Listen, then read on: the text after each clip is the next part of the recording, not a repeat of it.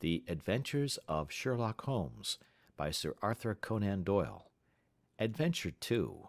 The Red-Headed League. I had called upon my friend, Mr. Sherlock Holmes, one day in the autumn of last year, and found him in deep conversation with a very stout, florid-faced, elderly gentleman with fiery red hair. With an apology for my intrusion, I was about to withdraw, when Holmes pulled me abruptly into the room and closed the door behind me. "You could not possibly have come at a better time, my dear Watson," he said cordially. "I was afraid that you were engaged." "So I am, very much so." "Then I can wait in the next room." "Not at all. This gentleman, Mr. Wilson, has been my partner and helper in many of my most successful cases, and I have no doubt that he will be of the utmost use to me and yours also." The stout gentleman half rose from his chair and gave a bob of greeting, with a quick little questioning glance from his small, fat encircled eyes. "Try the settee," said Holmes, relapsing into his armchair and putting his fingertips together, as was his custom when in judicial moods. "I know, my dear Watson, that you share my love of all that is bizarre and outside the conventions and humdrum routine of everyday life.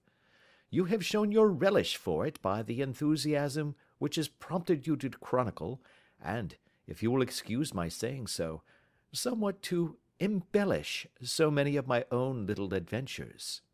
"Your cases have indeed been of the greatest interest to me," I observed. "You will remember that I remarked the other day, just before we went into the very simple problem presented by Miss Mary Sutherland, that for strange effects and extraordinary combinations we must go to life itself, which is always far more daring than any effort of the imagination." "A proposition which I took the liberty of doubting." "You did, doctor, but none the less you must come round to my view, for otherwise I shall keep on piling fact upon fact on you until your reason breaks down under them and acknowledges me to be right. Now, Mr. Jabez Wilson here has been good enough to call upon me this morning, and to begin a narrative which promises to be one of the most singular which I have listened to for some time. You have heard me remark that the strangest and most unique things are very often connected not with the larger but with the smaller crimes, and occasionally, indeed, where there is room for doubt whether any positive crime has been committed. As far as I have heard, it is impossible for me to say whether the present case is an instance of crime or not, but the course of events is certainly among the most singular that I have ever listened to. Perhaps, Mr. Wilson, you would have the great kindness to recommence your narrative. I ask you not merely because my friend Dr. Watson has not heard the opening part, but also because the peculiar nature of the story makes me anxious to have every possible detail from your lips. As a rule, when I have heard some slight indication of the course of events, I am able to guide myself by thousands of other similar cases which occur to my memory. In the present instance, I am forced to admit that the facts are, to the best of my belief, unique." The portly client puffed out his chest with an appearance of some little pride, and pulled a dirty and wrinkled newspaper from the inside pocket of his greatcoat. As he glanced down the advertisement column, with his head thrust forward and the paper flattened out upon his knee, I took a good look at the man and endeavoured, after the fashion of my companion, to read the indications which might be presented by his dress or appearance. I did not gain very much, however, by my inspection. Our visitor bore every mark of being an average, commonplace British tradesman, obese, pompous, and slow. He wore rather baggy grey shepherd's check trousers, a not over-clean black frock-coat, unbuttoned in the front, and a drab waistcoat with a heavy brassy Albert chain, and a square pierced bit of metal dangling down as an ornament. A frayed top hat and a faded brown overcoat with a wrinkled velvet collar lay upon a chair beside him. Altogether, look as I would, There was nothing remarkable about the man save his blazing red head, and the expression of extreme chagrin and discontent upon his features. Sherlock Holmes's quick eye took in my occupation, and he shook his head with a smile as he noticed my questioning glances. Beyond the obvious facts that he has at some time done manual labor, that he takes snuff, that he is a Freemason, that he has been in China, and that he has done a considerable amount of writing lately, I can deduce nothing else." Mr. Jabez Wilson started up in his chair, with his forefinger upon the paper, but his eyes upon my companion. "How, in the name of good fortune, did you know all that, Mr. Holmes?" he asked. "How did you know, for example, that I did manual labor? It's as true as gospel, for I began as a ship's carpenter." "Your hands, my dear sir. Your right hand is quite a size larger than your left. You have worked with it, and the muscles are more developed." "Well, the snuff, then, and the Freemasonry?" "I won't insult your intelligence by telling you how I read that, especially as, rather against the strict rules of your order, you use an arc and compass breastpin." "Ah, of course, I forgot that. But the writing?" "What else can be indicated by that right cuff so very shiny for 5 inches, and the left one with the smooth patch near the elbow where you rested upon the desk?" "Well, but China?"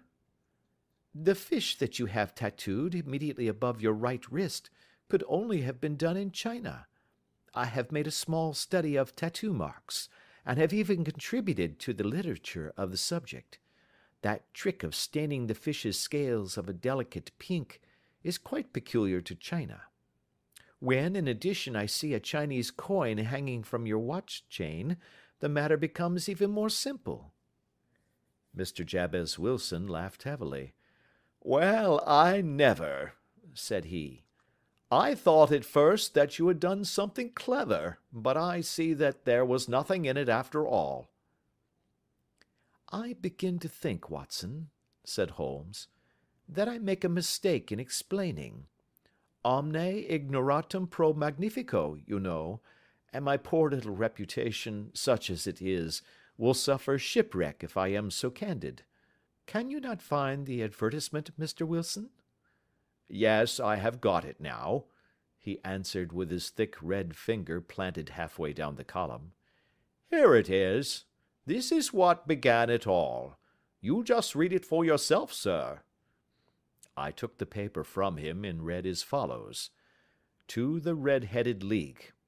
On account of the bequest of the late Ezekiah Hopkins, of Lebanon, Pennsylvania, USA, there is now another vacancy open which entitles a member of the League to a salary of £4 a week for purely nominal services. All red-headed men who are sound in body and mind, and above the age of 21 years, are eligible. Apply in person on Monday at 11 o'clock to Duncan Ross, at the offices of the League, 7 Pope's Court, Fleet Street." "What on earth does this mean?" I ejaculated after I had twice read over the extraordinary announcement. Holmes chuckled and wriggled in his chair, as was his habit when in high spirits. "It is a little off the beaten track, isn't it?" said he. "And now, Mr. Wilson, off you go at scratch and tell us all about yourself, your household, and the effect which this advertisement had upon your fortunes. You will first make a note, Doctor, of the paper and the date." "It is the Morning Chronicle of April 27, 1890. Just 2 months ago." "Very good. Now, Mr. Wilson?" "Well, it is just as I have been telling you, Mr. Sherlock Holmes," said Jabez Wilson, mopping his forehead. "I have a small pawnbroker's business at Coburg Square, near the city. It's not a very large affair, and of late years it has not done more than just give me a living. I used to be able to keep 2 assistants, but now I only keep 1, and I would have a job to pay him but that he is willing to come for half wages so as to learn the business." "What is the name of this obliging youth?" asked Sherlock Holmes. "His name is Vincent Spaulding, and he's not such a youth either. It's hard to say his age. I should not wish a smarter assistant, Mr. Holmes, and I know very well that he could better himself and earn twice what I am able to give him. But, after all, if he is satisfied, why should I put ideas in his head?" "Why, indeed? You seem most fortunate in having an employee who comes under the full market price. It is not a common experience among employers in this age. I don't know that your assistant is not as remarkable as your advertisement." "Oh, he has his faults, too," said Mr. Wilson. "Never was such a fellow for photography. Snapping away with a camera when he ought to be improving his mind, and then diving down into the cellar like a rabbit into its hole to develop his pictures. That is his main fault, but on the whole, he's a good worker. There's no vice in him." "He is still with you, I presume?" "Yes, sir. He and a girl of 14, who does a bit of simple cooking and keeps the place clean. That's all I have in the house, for I am a widower and never had any family. We live very quietly, sir, the three of us, and we keep a roof over our heads and pay our debts, if we do nothing more.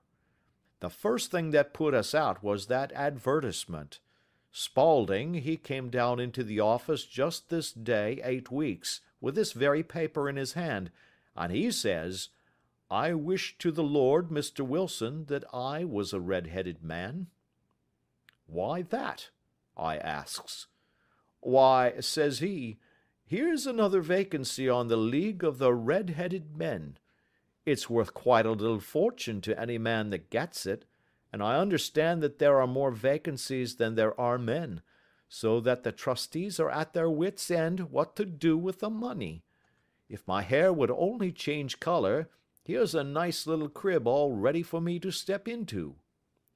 'Why, what is it, then?' I asked. You see, Mr. Holmes, I am a very stay-at-home man, and as my business come to me instead of my having to go to it, I was often weeks on end without putting my foot over the doormat. In that way, I didn't know much of what was going on outside, and I was always glad of a bit of news. Have you never heard of the League of the Red-Headed Men?' he asked with his eyes open. 'Never.' 'Why, I wonder at that, for you are eligible yourself for one of the vacancies.' 'And what are they worth?' I asked.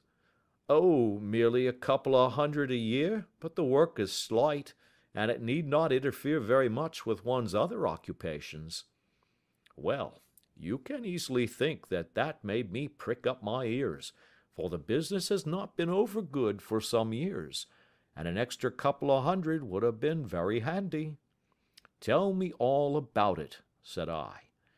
'Well,' said he, showing me the advertisement, 'you can see for yourself that the League has a vacancy, and there is the address where you should apply for particulars. As far as I can make out, the League was founded by an American millionaire, Ezekiah Hopkins, who was very peculiar in his ways. He was himself red-headed, and he had a great sympathy for all red-headed men. So, when he died, it was found that he had left his enormous fortune in the hands of trustees, with instructions to apply the interest to the providing of easy berths to men whose hair is of that color. From all I hear, it is splendid pay and very little to do.' 'But,' said I, 'there would be millions of red-headed men who would apply.' 'Not so many as you might think,' he answered. 'You see, it is really confined to Londoners and to grown men. This American had started from London when he was young, and he wanted to do the old town a good turn. Then again, I have heard it is no use your applying if your hair is light red, or dark red, or anything but real bright, blazing, fiery red. Now, if you cared to apply, Mr. Wilson, you would just walk in, but perhaps it would hardly be worth your while to put yourself out of the way for the sake of a few £100. Now, it is a fact, gentlemen, as you may see for yourselves, that my hair is of a very full and rich tint, so that it seemed to me that if there was to be any competition in the matter, I stood as good a chance as any man that I had ever met.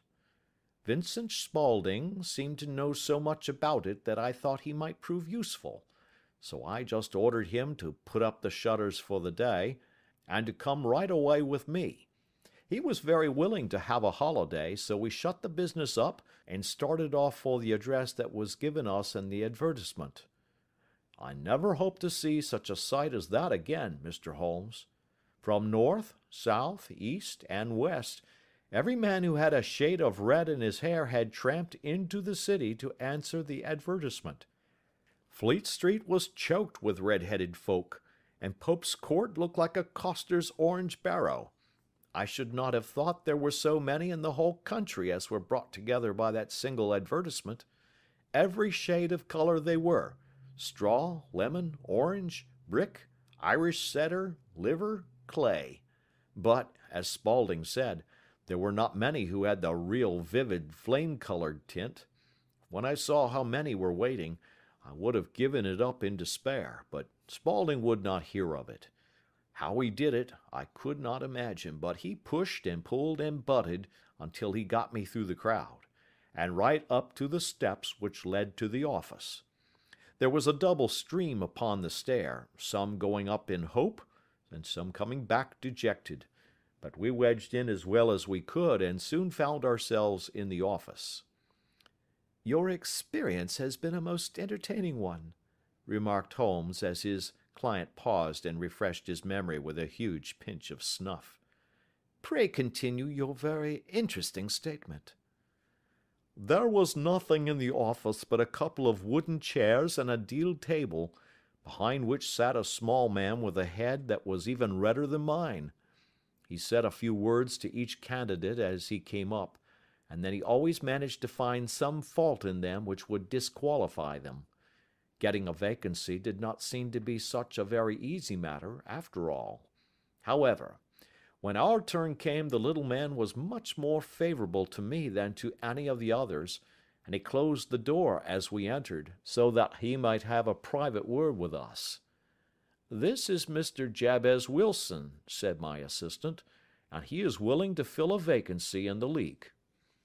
"And he is admirably suited for it," the other answered. "He has every requirement.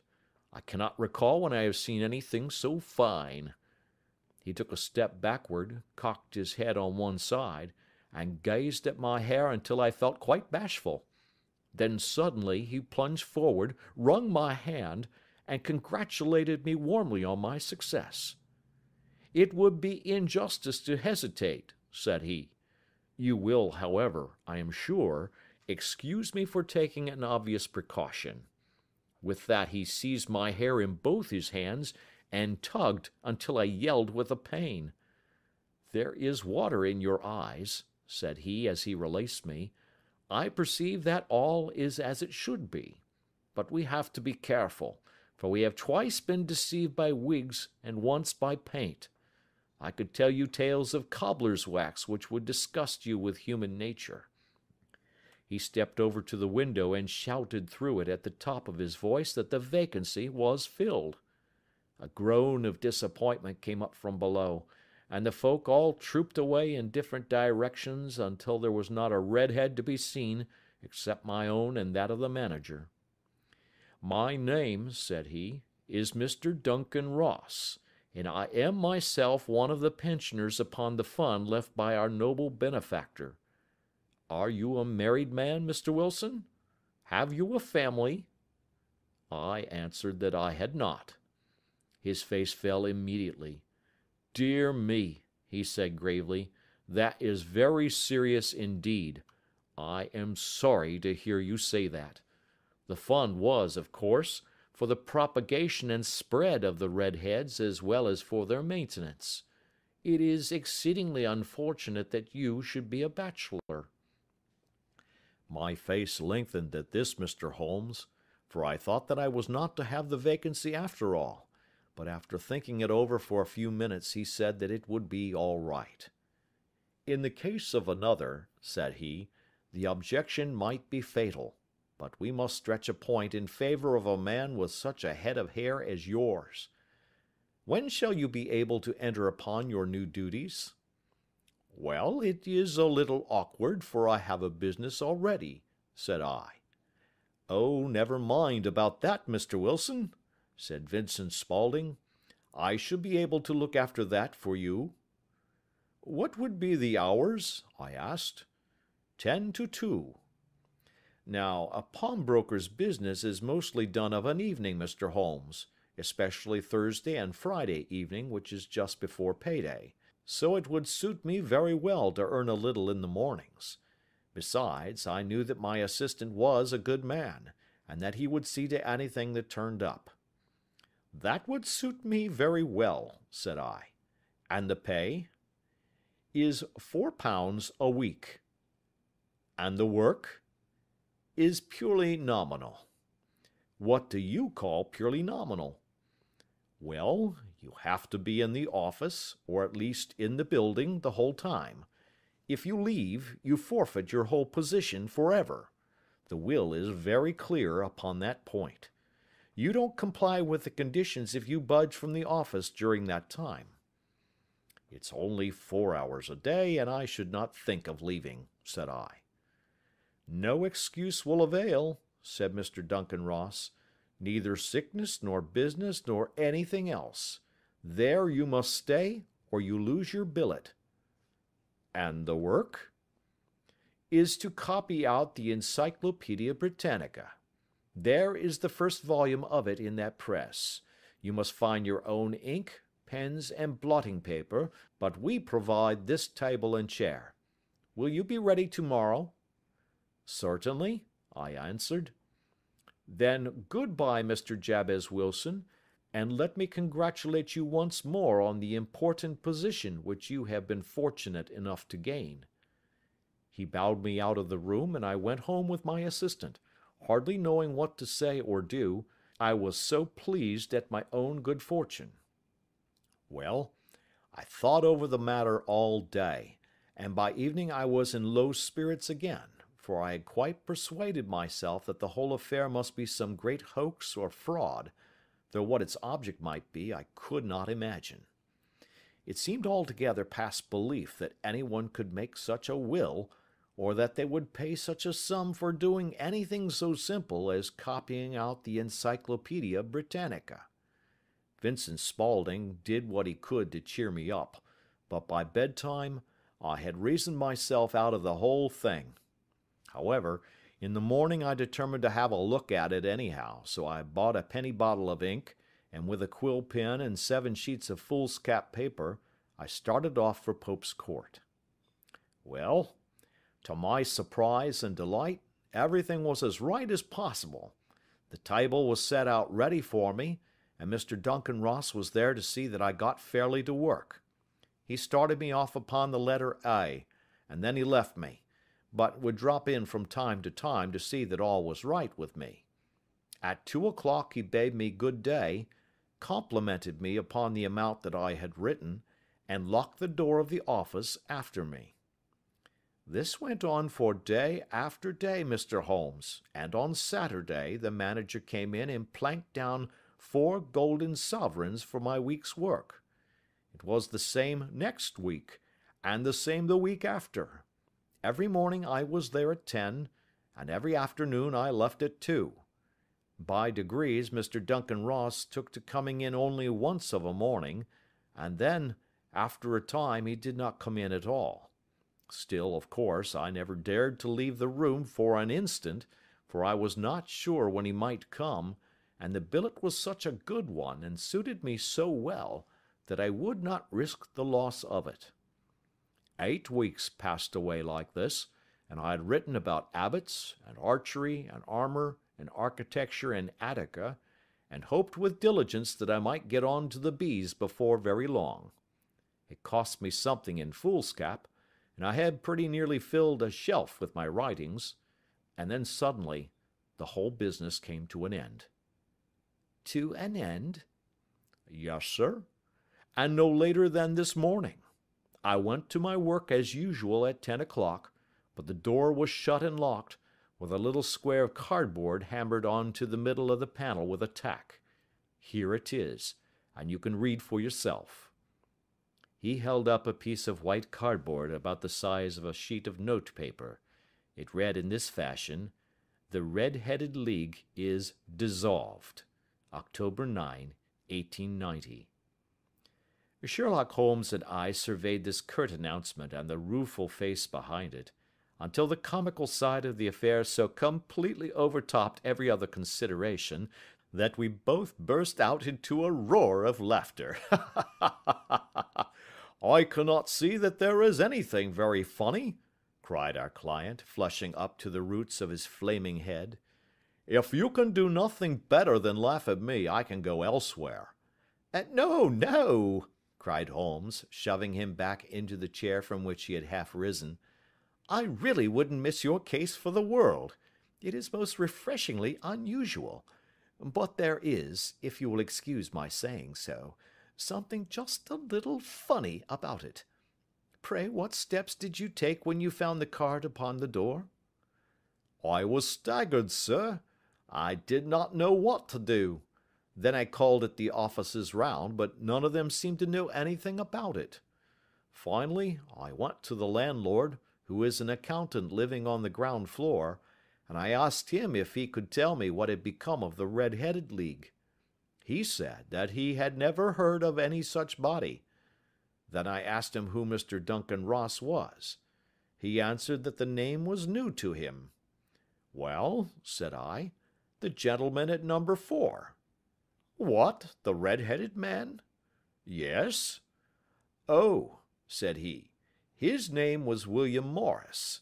He was a solicitor, and was using my room as a temporary convenience until his new premises were ready. He moved out yesterday." "Where could I find him?" "Oh, at his new offices? He did tell me the address. Yes, 17 King Edward Street, near St. Paul's." "I started off, Mr. Holmes, but when I got to that address it was a manufactory of artificial knee-caps, and no one in it had ever heard of either Mr. William Morris or Mr. Duncan Ross." "And what did you do then?" asked Holmes. "I went home to Saxe Coburg Square, and I took the advice of my assistant, but he could not help me in any way. He could only say that if I waited I should hear by post. But that was not quite good enough, Mr. Holmes. I did not wish to lose such a place without a struggle, so, as I have heard that you were good enough to give advice to poor folk who were in need of it, I came right away to you." "And you did very wisely," said Holmes.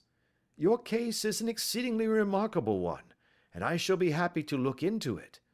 From what you have told me, I think it is possible that graver issues hang from it than might at first sight appear."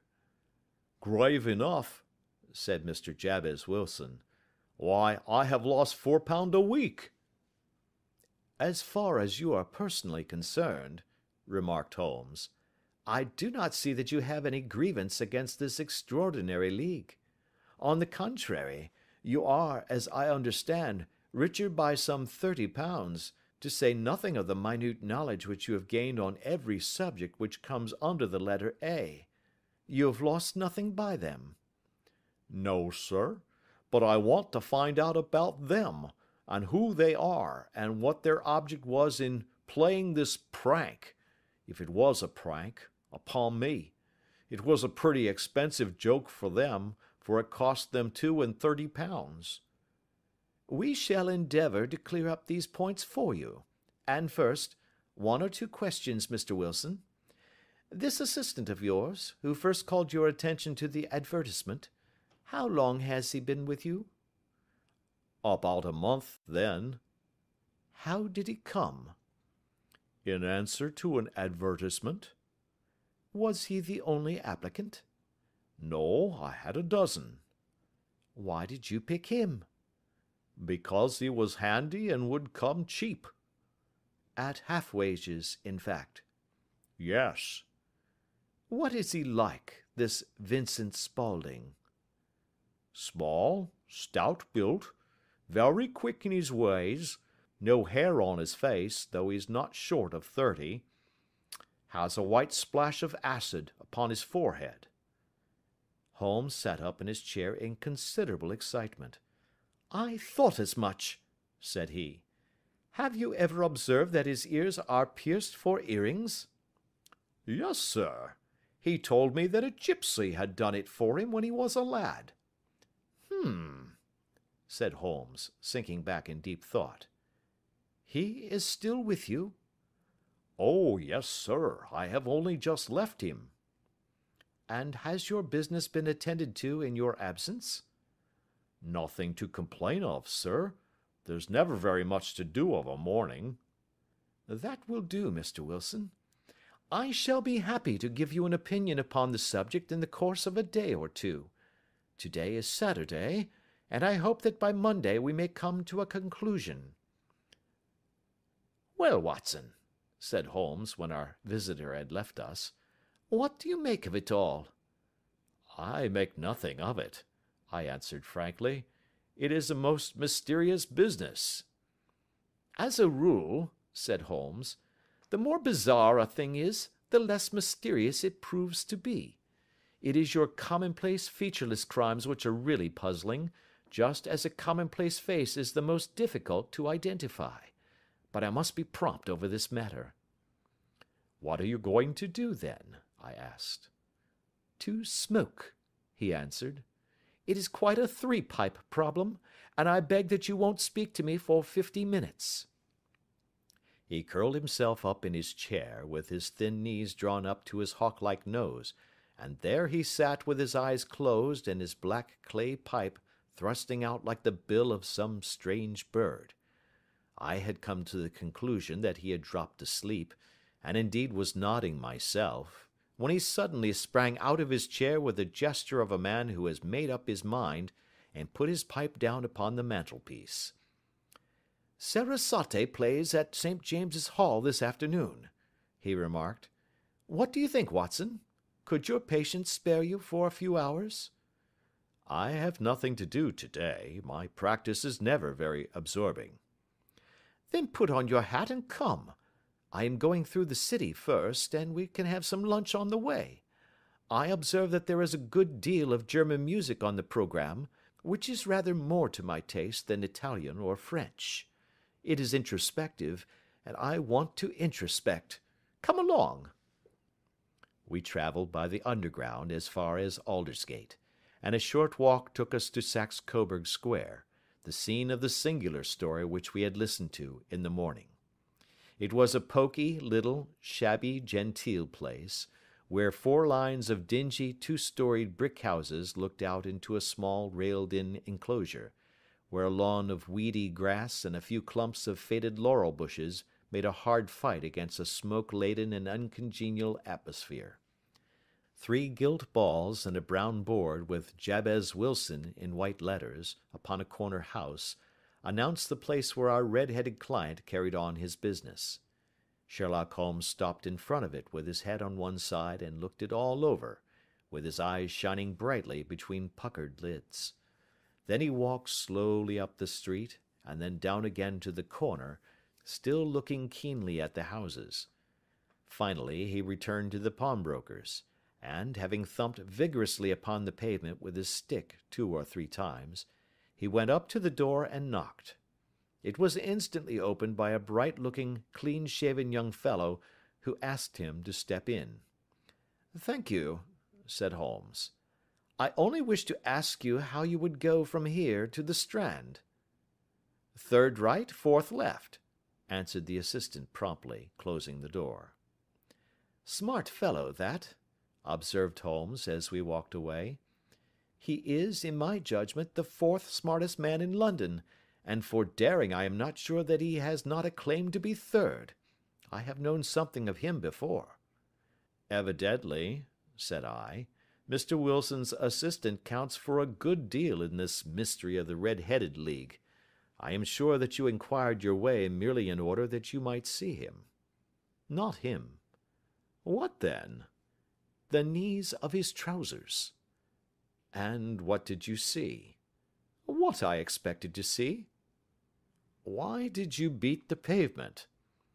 My dear doctor, this is a time for observation, not for talk. We are spies in an enemy's country.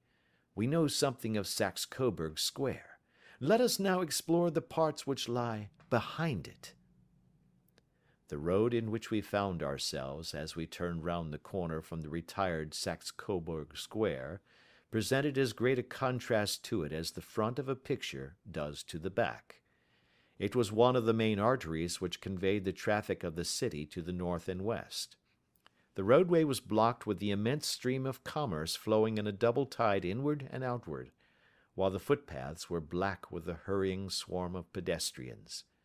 It was difficult to realize, as we looked at the line of fine shops and stately business premises, that they really abutted on the other side upon the faded and stagnant square which we had just quitted. "Let me see," said Holmes, standing at the corner and glancing along the line. "I should like just to remember the order of the houses here. It is a hobby of mine to have an exact knowledge of London. There is Mortimer's, the tobacconist, the Coburg branch of the City and Suburban Bank, the Vegetarian Restaurant, and McFarlane's carriage building depot. That carries us right on to the other block. And now, doctor, we've done our work, so it's time we had some play. A sandwich and a cup of coffee, and then off to violin land, where all is sweetness and delicacy and harmony, and there are no red-headed clients to vex us with their conundrums." My friend was an enthusiastic musician, being himself not only a very capable performer, but a composer of no ordinary merit. All the afternoon he sat in the stalls, wrapped in the most perfect happiness, gently waving his long, thin fingers in time to the music, while his gently smiling face and his languid, dreamy eyes were as unlike those of Holmes the sleuth-hound, Holmes the relentless, keen-witted, ready-handed criminal agent, as it was possible to conceive.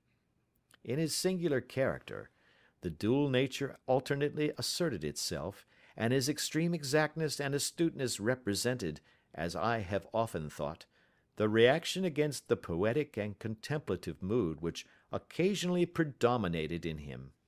The swing of his nature took him from extreme languor to devouring energy, and as I knew well, he was never so truly formidable as when, for days on end, he had been lounging in his armchair amid his improvisations and his black-letter editions. Then it was that the lust of the chase would suddenly come upon him, and that his brilliant reasoning power would rise to the level of intuition, until those who were unacquainted with his methods would look askance at him as on a man whose knowledge was not that of other mortals. When I saw him that afternoon so enwrapped in the music at St. James's Hall, I felt that an evil time might be coming upon those whom he had set himself to hunt down. "You want to go home, no doubt, doctor?" he remarked as we emerged. "Yes, it could be as well." "And I have some business to do which will take some hours. This business at Coburg Square is serious." "Why serious?" "A considerable crime is in contemplation. I have every reason to believe that we shall be in time to stop it. But today being Saturday rather complicates matters. I shall want your help tonight." "At what time?" 10 will be early enough. I shall be at Baker Street at 10. "Very well. And, I say, doctor, there may be some little danger, so kindly put your army revolver in your pocket." He waved his hand, turned on his heel, and disappeared in an instant among the crowd. I trust that I am not more dense than my neighbours, but I was always oppressed with a sense of my own stupidity in my dealings with Sherlock Holmes. Here I had heard what he had heard, I had seen what he had seen, and yet from his words it was evident that he saw clearly not only what had happened but what was about to happen, while to me the whole business was still confused and grotesque. As I drove home to my house in Kensington, I thought over it all, with the extraordinary story of the red-headed copier of the encyclopedia, down to the visit to Saxe Coburg Square, and the ominous words with which he had parted from me. What was this nocturnal expedition, and why should I go armed? Where were we going, and what were we to do? I had the hint from Holmes that this smooth-faced pawnbroker's assistant was a formidable man, a man who might play a deep game. I tried to puzzle it out, but only gave it up in despair and set the matter aside until night should bring an explanation. It was 9:15 when I started from home and made my way across the park, and so through Oxford Street to Baker Street. 2 hansoms were standing at the door, and as I entered the passage I heard the sound of voices from above. On entering his room, I found Holmes in animated conversation with 2 men, one of whom I recognized as Peter Jones, the official police agent, while the other was a long, thin, sad-faced man, with a very shiny hat and oppressively respectable frock coat. "Ha! Our party is complete," said Holmes, buttoning up his pea-jacket, and taking his heavy hunting crop from the rack. "Watson, I think you know Mr. Jones of Scotland Yard? Let me introduce you to Mr. Merryweather, who is to be our companion in tonight's adventure." "We're hunting in couples again, Doctor, you see," said Jones in his consequential way. "Our friend here is a wonderful man for starting a chase. All he wants is an old dog to help him do the running down." "I hope a wild goose may not prove to be the end of our chase," observed Mr. Merryweather gloomily. "You may place considerable confidence in Mr. Holmes, sir," said the police agent loftily. "He has his own little methods, which are, if you won't mind my saying so, just a little too theoretical and fantastic, but he has the makings of a detective in him. It is not too much to say that once or twice, as in that business of the Sholto murder and the Agra treasure, he has been more nearly correct than the official force."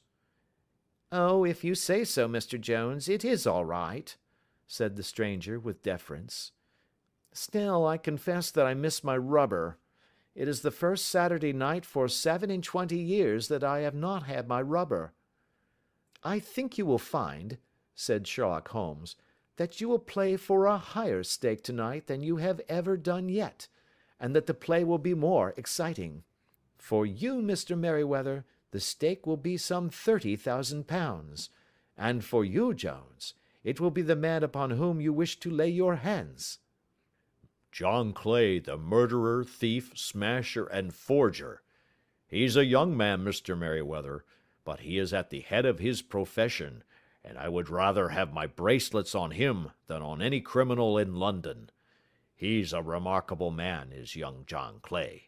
His grandfather was a royal duke, and he himself has been to Eton and Oxford. His brain is as cunning as his fingers, and though we meet signs of him at every turn, we never know where to find the man himself. He'll crack a crib in Scotland one week, and be raising money to build an orphanage in Cornwall the next. I've been on his track for years and have never set eyes on him yet." "I hope that I may have the pleasure of introducing you tonight. I've had 1 or 2 little turns also with Mr. John Clay, and I agree with you that he is at the head of his profession. It is past 10, however, and quite time that we started. If you two will take the first hansom, Watson and I will follow in the second." Sherlock Holmes was not very communicative during the long drive, and lay back in the cab humming the tunes which he had heard in the afternoon.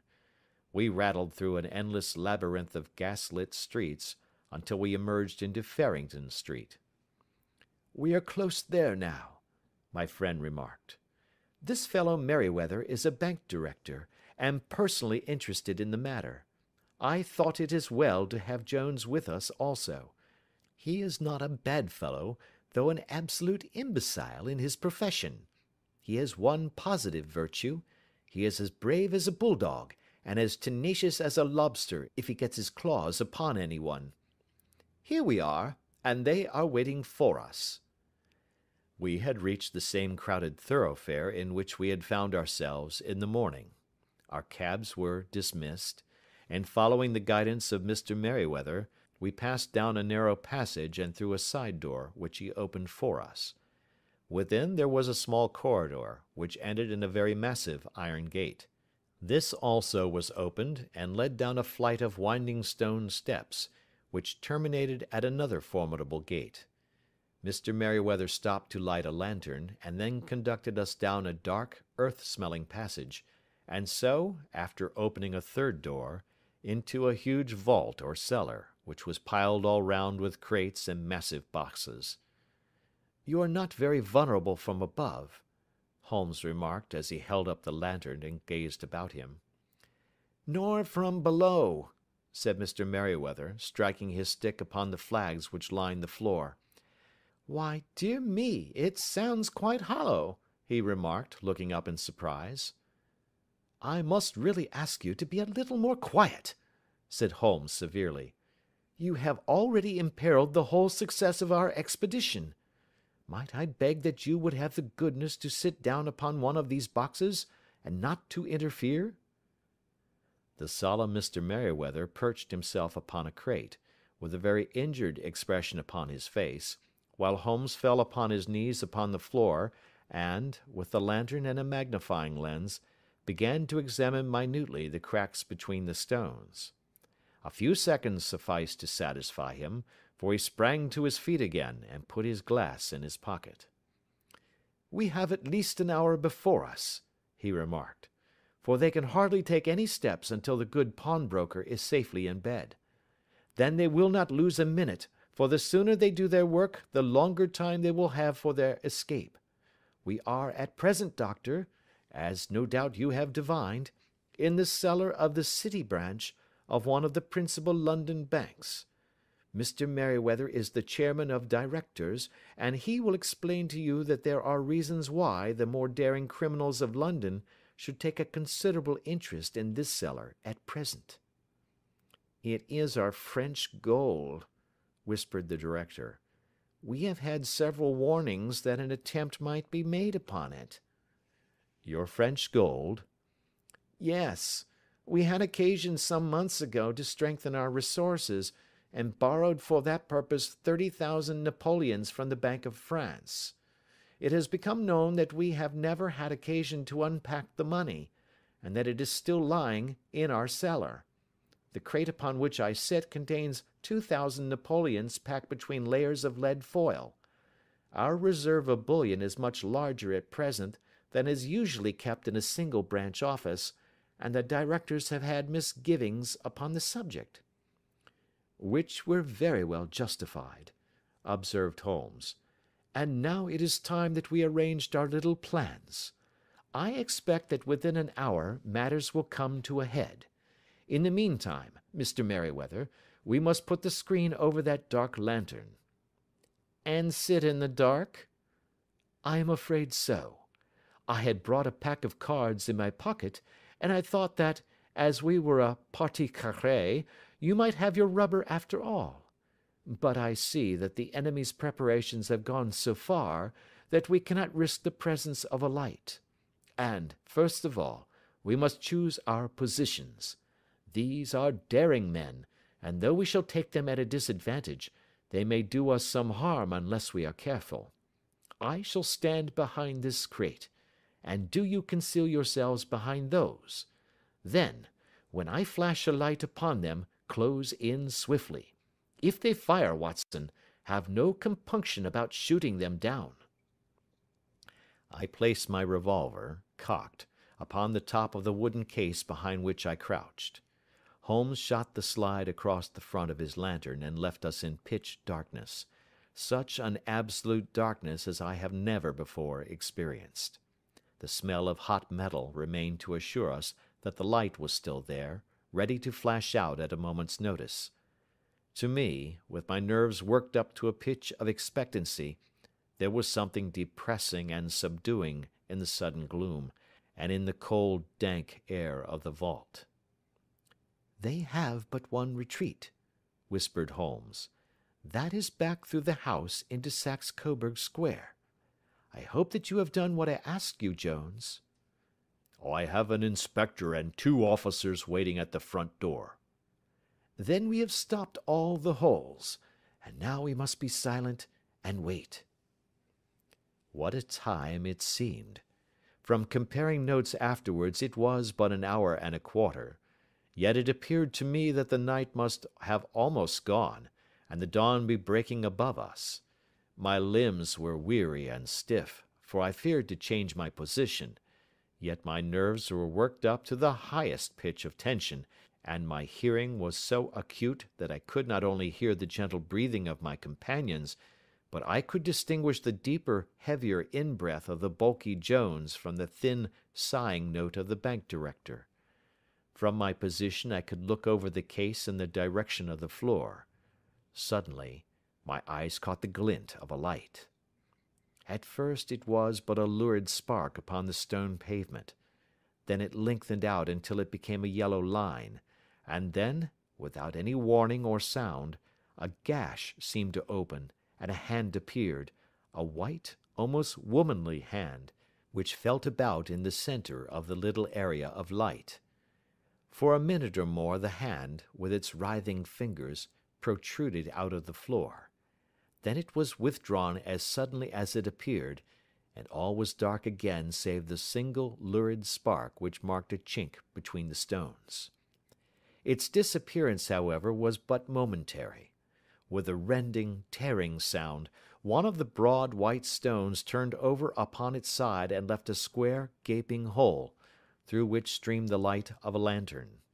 Over the edge there peeped a clean-cut, boyish face, which looked keenly about it, and then, with a hand on either side of the aperture, drew itself shoulder-high and waist-high, until one knee rested upon the edge.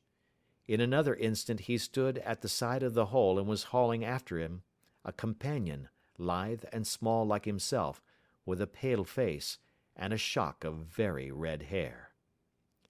"It's all clear," he whispered. "Have you the chisel and the bags? Great Scott!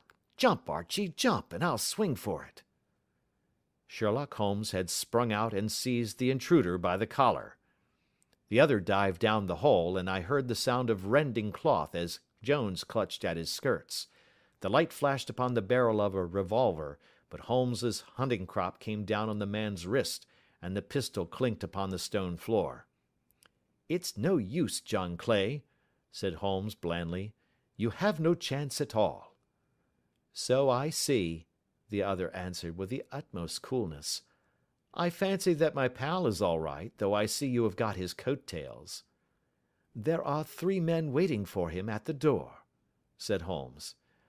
"Oh, indeed. You seem to have done the thing very completely. I must compliment you." "And I, you," Holmes answered. "Your red-headed idea was very new and effective." "You'll see your pal again presently," said Jones. "He's quicker at climbing down holes than I am. Just hold out while I fix the derbies." "I beg that you will not touch me with your filthy hands," remarked our prisoner as the handcuffs clattered upon his wrist. "You may not be aware that I have royal blood in my veins. Have the goodness also, when you address me, always to say sir and please." "All right," said Jones with a stare and a snigger. "Well, would you please, sir, march upstairs where we can get a cab to carry your highness to the police station?" "That is better," said John Clay serenely. He made a sweeping bow to the 3 of us and walked quietly off in the custody of the detective. "Really, Mr. Holmes," said Mr. Merryweather, as we followed them from the cellar, "I do not know how the bank can thank you or repay you. There is no doubt that you have detected and defeated in the most complete manner one of the most determined attempts at bank robbery that have ever come within my experience." "I have had 1 or 2 little scores of my own to settle with Mr. John Clay," said Holmes. "I have been at some small expense over this matter, which I shall expect the bank to refund, but beyond that I am amply repaid by having had an experience which is in many ways unique, and by hearing the very remarkable narrative of the Red-Headed League. "You see, Watson," he explained in the early hours of the morning, as we sat over a glass of whiskey and soda in Baker Street, "it was perfectly obvious from the first that the only possible object of this rather fantastic business of the advertisement of the League, and the copying of the encyclopedia, must be to get this not over-bright pawnbroker out of the way for a number of hours every day. It was a curious way of managing it, but really, it would be difficult to suggest a better. The method was no doubt suggested to Clay's ingenious mind by the colour of his accomplice's hair. The £4 a week was a lure which must draw him, and what was it to them, who were playing for thousands? They put in the advertisement, one rogue has the temporary office, the other rogue incites the man to apply for it, and together they managed to secure his absence every morning in the week. From the time that I heard of the assistant having come for half wages, it was obvious to me that he had some strong motive for securing the situation." "But how could you guess what the motive was?" "Had there been women in the house, I should have suspected a mere vulgar intrigue. That, however, was out of the question. The man's business was a small one, and there was nothing in his house which could account for such elaborate preparations, and such an expenditure as they were at. It must then be something out of the house. What could it be? I thought of the assistant's fondness for photography, and his trick of vanishing into the cellar. The cellar! There was the end of this tangled clue. Then I made inquiries as to this mysterious assistant, and found that I had to deal with one of the coolest and most daring criminals in London. He was doing something in the cellar, something which took many hours a day for months on end. What could it be, once more? I could think of nothing save that he was running a tunnel to some other building. So far I had got when we went to visit the scene of action. I surprised you by beating upon the pavement with my stick. I was ascertaining whether the cellar stretched out in front or behind. It was not in front. Then I rang the bell, and as I hoped, the assistant answered it. We have had some skirmishes, but we had never set eyes upon each other before. I hardly looked at his face. His knees were what I wished to see. You must yourself have remarked how worn, wrinkled, and stained they were. They spoke of those hours of burrowing. The only remaining point was what they were burrowing for. I walked round the corner, saw the City and Suburban Bank abutted on our friend's premises, and felt that I had solved my problem. When you drove home after the concert, I called upon Scotland Yard and upon the chairman of the bank directors, with the result that you have seen." "And how could you tell that they would make their attempt to-night?" I asked. "Well, when they closed their League offices, that was a sign that they cared no longer about Mr. Jabez Wilson's presence. In other words, that they had completed their tunnel. But it was essential that they should use it soon, as it might be discovered, or the bullion might be removed. Saturday would suit them better than any other day, as it would give them 2 days for their escape. For all these reasons, I expected them to come to-night." "You reasoned it out beautifully," I exclaimed in unfeigned admiration. "It is so long a chain, and yet every link rings true." "It saved me from ennui," he answered, yawning. "Alas! I already feel it closing in upon me. My life is spent in one long effort to escape from the commonplaces of existence. These little problems help me to do so." "And you are a benefactor of the race," said I. He shrugged his shoulders. "Well, perhaps, after all, it is of some little use," he remarked. "L'homme c'est rien, l'œuvre c'est tout," as Gustave Flaubert wrote to George Sand.